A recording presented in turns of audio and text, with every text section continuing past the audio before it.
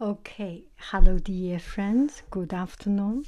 Here I have some books to introduce you.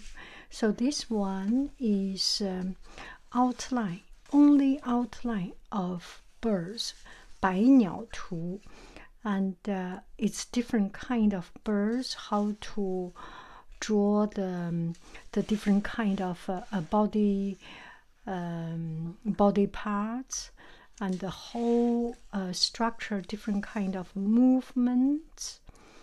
And this is outlined bird book. It's more or less like a botanic drawing reference book, and there is no color, with all these pages filled in, and there is no name on it. Maybe you will, even if there is name, it will be Chinese name, so it's kind of less frustration, don't you think so? So the whole book is in Chinese, and it's very clear image. You can photocopy, you can draw.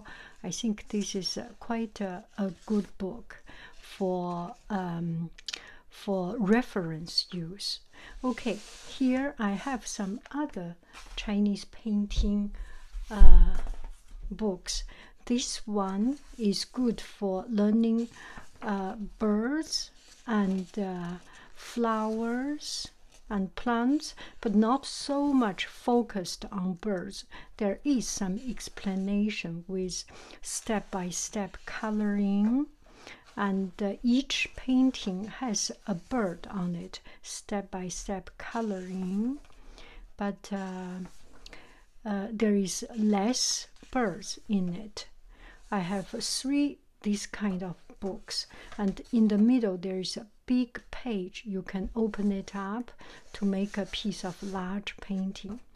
So if you need to make a photocopy or copy alongside, it looks very light because it's a very elegant way of doing painting. So one like this. Now let's see another one. They are from the same series, but you can choose any of these. This is a gentleman's. The artist is a young man. So each art style is different. It's quite interesting. I think I have them on my Etsy shop. This is another one, yet another one, by other artists.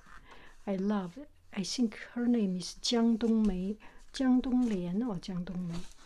Yeah, Jiang Donglian. I have seen a lot of her other painting. So that's about it.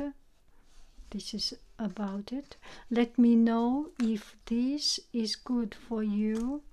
Which of them? I will put them all on my Etsy shop. How about that? All on my Etsy shop, and send you the link. Thank you very, very much.